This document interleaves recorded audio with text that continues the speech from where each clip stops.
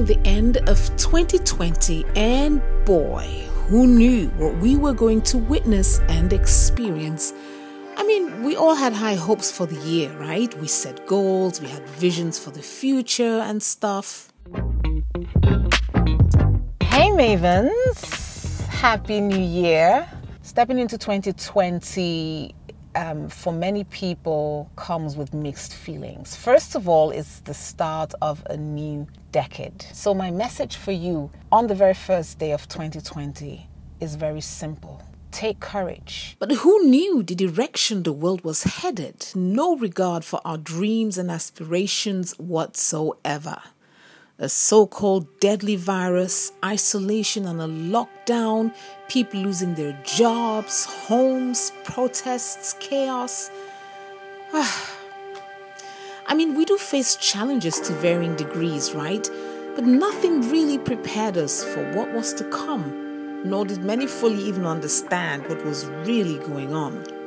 All they were told, courtesy of the media, is that there is a killer virus on the loose and that no one was safe. People were kept frustrated, vulnerable, agitated, and with little hope for a reprieve.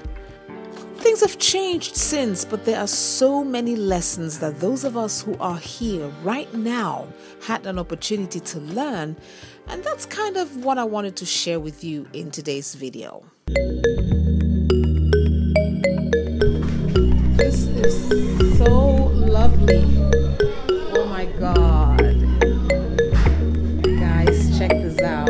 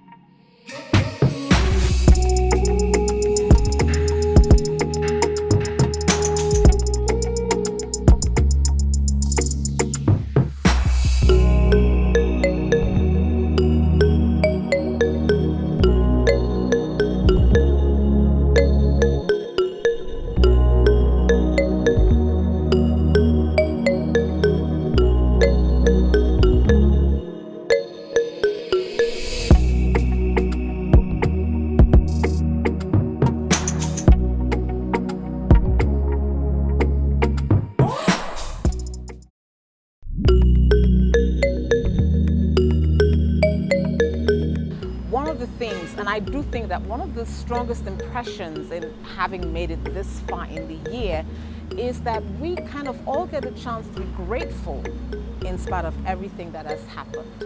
Now, in life, things always happen, right? And we're kind of always faced with one situation or the other, trying to achieve this or the other. But it's really our attitude and our response to these things that is most significant, if you ask me. I mean, we've seen how utterly vulnerable man is when faced with the unexpected. I can tell you, when they are faced with something that is not understood. And, you know, I mean, thinking about the fact that many people lost a lot this year. So for some, it's really like the worst year ever. But then it's still not the worst that they've gone through in the past, right? It's not the worst that they have ever encountered. So many have also achieved the most in this same year. Yeah. But regardless, look around you. You still do have something. You still have family, you have your job, you have your health, and most importantly, you've still got your life. So are you counting your blessings? Seriously, are you counting your blessings?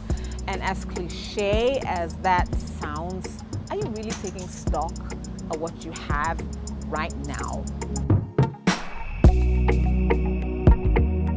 Now, someone said that as long as there is life, there is hope. And I'm kind of learning to look beyond the current challenges, like the present hardships, and instead kind of focus my attention to the things that are ahead and really try to see the things that others are not seeing, right? I have also learned kind of the importance of having expectations for greater things and a better life, no matter how rough it is right now. And more importantly, I'm trusting God with my life, knowing that He knows the end from the beginning. So with everything that has happened, I see that my faith is strengthened, and when I look in His Word, I see that the plans that He has for me are plans of good, to give me a desired future and an expected end. And so I kind of lift myself up again, resilient that I am, knowing that it's just going to get better.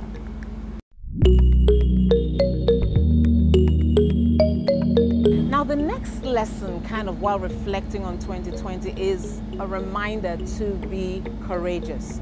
I mean, life has never really been for the weak-hearted, right? It has always required of us some level of courage to overcome adversity, to face and conquer the things that we must, all of that stuff, to kind of stand tall and tough when there is chaos all around. And I know that for as long as we have life and are alive, we will keep living.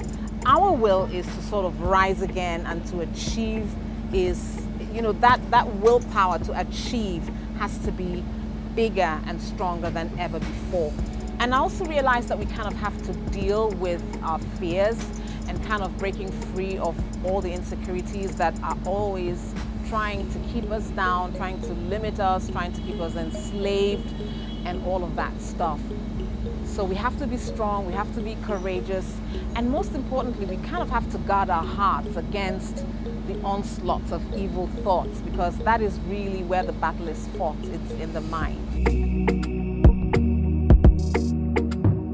And then we've got to see opportunities, because when there are new challenges, there actually are new opportunities. And not everyone sees this, but it's true. Otherwise, why do some people thrive when there is chaos and destruction? It's because in some way they were able to find opportunities or see opportunities when others didn't see them, right? So what we used to hear, that necessity is the mother of invention and all of that stuff, so important. So in this year I learned that there are new perspectives to be birthed, and new ideas actually have an opportunity to grow in this year. And kind of looking out for a need and a problem and then solve it, that's the true meaning of success, isn't it? So even though cities were shut and there was a lockdown on, our minds remained open to God-given creativity. Those that did learn new skills, new ways of doing things, God ways of living life in this dispensation. And many people also had an opportunity to really prepare ahead, you know, prepare for what is ahead, whatever. These are things that I have learned, to see opportunities where others see disadvantage.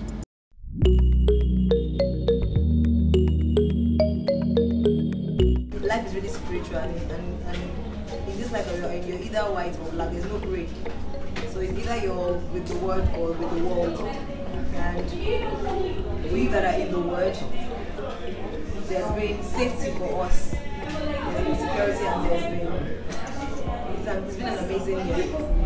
Okay, one word stepping into 2021. A lot of people Well, it depends on the people. Us in the house of God, it's from glory to glory. Ah, yeah. But the ones in the world, gross darkness. From gross darkness to one gross darkness to another. So for us, it's from glory to glory, and we are so grateful to God. Thank you so much. Thank you very much. I appreciate it. Thank you.